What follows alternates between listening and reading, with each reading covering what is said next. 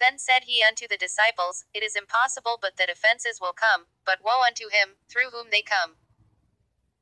It were better for him that a millstone were hanged about his neck, and he cast into the sea, than that he should offend one of these little ones. Take heed to yourselves. If thy brother trespass against thee, rebuke him, and if he repent, forgive him. And if he trespass against thee 7 times in a day, and 7 times in a day turn again to thee, saying, I repent, thou shalt forgive him. And the apostles said unto the Lord, Increase our faith.